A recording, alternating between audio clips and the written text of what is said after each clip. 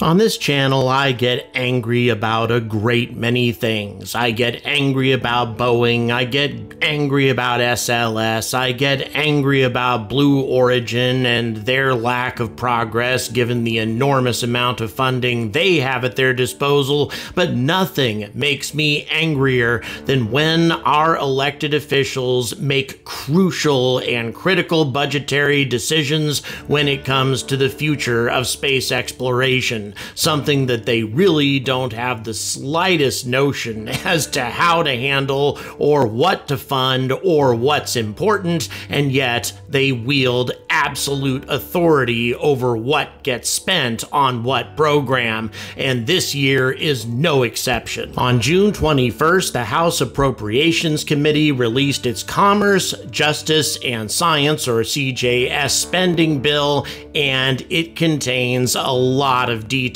that really concern me when it comes to the future of Artemis, our ambitions of going to the moon to stay, and really my general confidence as to whether or not the people making these decisions really understand what going back to the moon means. Instead, they seem to be funding a program which will allow us to go to the moon, briefly orbit the moon, and return without ever actually landing on it. Does that sound absolutely ridiculous to you? Well, listen on, viewers.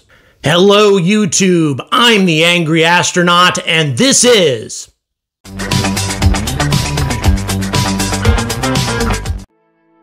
First of all, an update on the sunglasses. Thank you so much, everybody who has placed a pre-order for these things. 75% of my stock has already been pre-ordered. Only 64 pairs remained. Thank you very, very much. And if anybody still wants a pair of these, you might want to go ahead and pre-order a pair right now. It's in the description as to how to go about doing that. And for those of you who have pre-ordered a pair of sunglasses, we will be reaching out to you by the beginning of next week to get your shipping address information.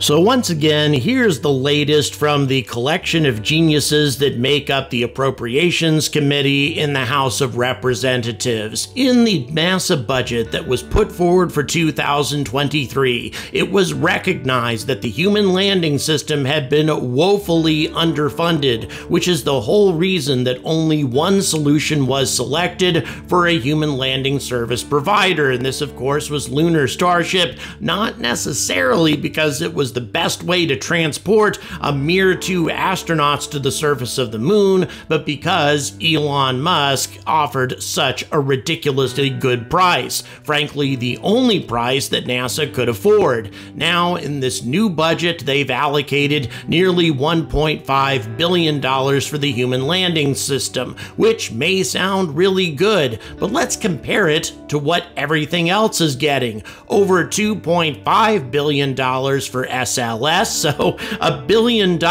more for a rocket that's already received over $20 billion worth of funding and can't land us on the moon, by the way, and $1.3 billion actually north of that for the Orion, which also can't land us on the moon and has received enormous amounts of funding up to this point. Perhaps the venerable and highly educated members of the House Appropriations Committee need a little bit of a refresher as to how Artemis works. First of all, SLS brings the Orion plus the ICPS up to Earth orbit. The ICPS pushes the Orion the rest of the way to the moon, and then the Orion docks with the Lunar Gateway or docks with the human landing system in the early stages of the program, assuming that we can't get the space station in operation in time, and then the HLS takes the astronauts down to the surface of the moon and then brings them back either to the Lunar Gateway or the Orion. This means, of course, that if you don't have a human landing system, you don't go to the moon. Also, if you don't have a Lunar Gateway, you really can't go back to the moon to stay either without an orbiting base of operations, at least according to the Artemis program as it's been conceived received up to this point, and yet the human landing system is receiving $1 billion less than the SLS is receiving, and also we really don't know how much has been allocated to the Lunar Gateway. But here's what we do know. The House Appropriations Committee still felt that HLS and the Gateway was getting too much funding, and perhaps SLS wasn't getting enough.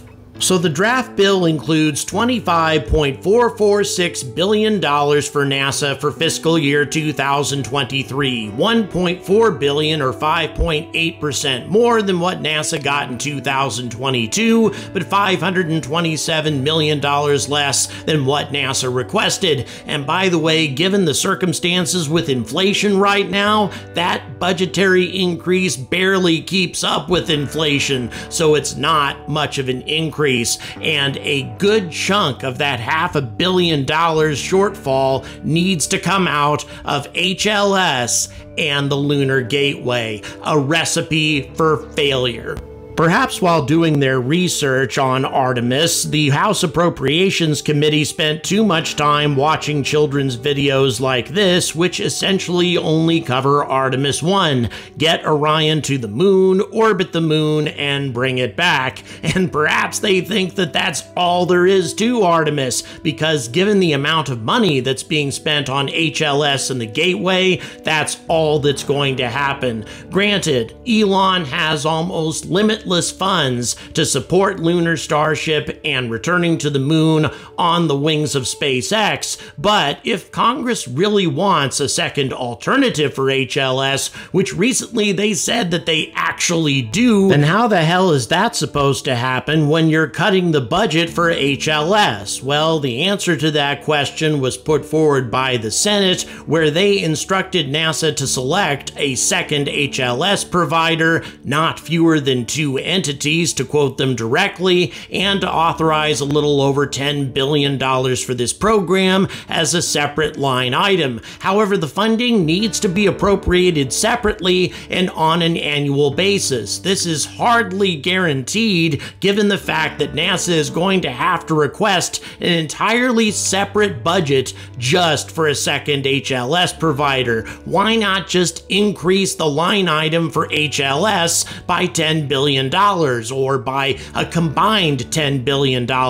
Instead, funding is being cut for the program, and that is going to impact SpaceX and lunar Starship. And here's my question. How much of Elon's money do we expect him to spend in order to make up for these budgetary shortfalls? It's not like he's getting along with the government very well as it is, and it's really hard to conceive how Elon's going to spend any more of his own personal funds than he's already spent to bring lunar Starship in for a ridiculously low price. We're talking less than $3 billion for the whole program. That simply is not realistic. He has to be spending tons of his own money in order to make this happen, and the budget may increase for this given the number of refueling flights that are required in order to get the Starship into lunar orbit, then down to the moon, back to lunar orbit, and back to LEO to be refueled, as I've said a number of times in the past. But it gets worse than that. Aside from lunar Starship, the other program that's being woefully underfunded is Lunar Gateway.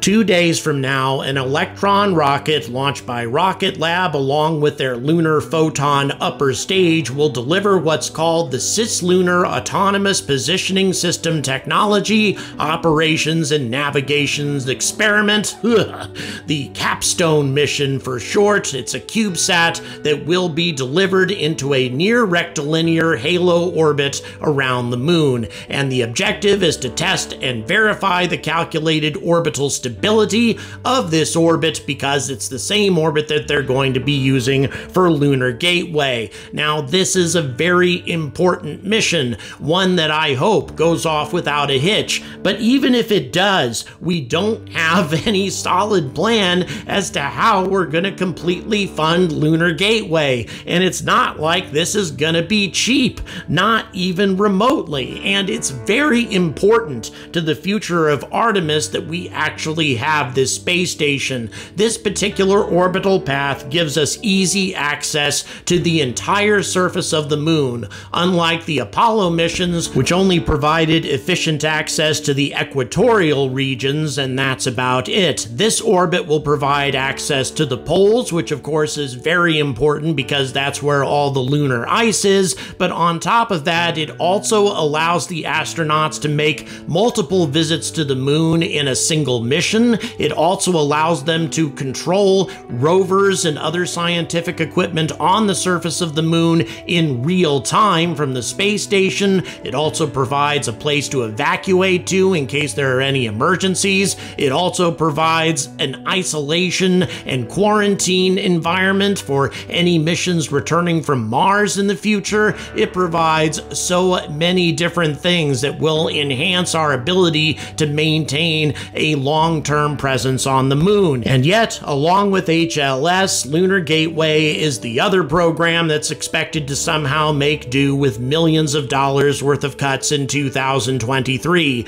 And it's not like this space station has a ridiculously rich billionaire founder to support it. The power and propulsion element is being provided by Maxar, and the main habitation module, that is the Halo, is being provided by Northrop Grumman, not exactly a company that's known for coming in under budget or with very inexpensive solutions. Now, if NASA had actually had the guts to go forward with an inflatable module, the life habitation module that is, provided by Sierra Space, then perhaps that company might have been willing to invest a lot of their own money in seeing their module get attached to the Lunar Gateway, given the fact that they do have billionaire founders. But of course, NASA didn't do that, instead going with the old boys network of Northrop Grumman and the Cygnus resupply ship, which is going to be serving as the basis for the Halo module. In other words, a tiny tin can that you use to resupply the ISS is where these astronauts are going to be expected to live. And I assure you, this isn't going to be delivered cheaply by Northrop Grumman. So how the hell do we expect this job to get done with such anemic funding? Well, in my opinion, there are two possibilities here, and neither of them are good. The first is that Congress really just doesn't understand Artemis and really doesn't know what it's going to take in order to get us back to the moon successfully and to stay this time. The other possibility is they really don't give a shit. Just don't give a shit. What they do care about is continuing to pay the people who are currently building SLS and Orion all of those nice guaranteed jobs in their districts, and that's the only thing they really care about. And things get even worse than that, if you can imagine. On top of all of the budget cuts that have already been taken, one thing that's really being cut out in a big way, and this could be disastrous to the future of our civilization, is the Near-Earth Object Surveyor mission, a space telescope dedicated to the detection and characterization of comets and asteroids that could pose a danger to the Earth. In fiscal year of 2022, Congress appropriated $143 million for this project, with a projected launch date of 2026. And by the way, this launch date is already 8 years late, given the launch date that was supposed to happen for the Sentinel space telescope, which was the previous version of this particular project. We've already delayed protecting our planet from near-Earth objects by almost a decade, and with these budgetary cuts, it's going to get even worse. By the way, linked in the description is a form letter from the Planetary Society that you can send to Congress, letting them know just how damn dangerous this whole situation is. So, as usual, Congress, once again, just doesn't get it when it comes to space. It is up to us, as citizens of this planet, and the people who vote for these idiots in the first place, to let them know just how important these issues are and how much they're being neglected by our elected officials. If you are an American citizen, I have a link in the description that will allow you to contact your congressman. And if you aren't an American citizen, I have another link allowing you to contact the president. Either way, I think that we finally need to have a call to action notifying our government that ignoring and neglecting space is a recipe for disaster. Screwing up Artemis and ceding the moon to the People's Republic of China is a recipe for disaster. Ignoring near-Earth objects until one of them collide with us, creating a catastrophe, is obviously a recipe for disaster, and we need to let them know about it in no uncertain terms. Smash that like, hit that subscribe, and as always, stay angry about space!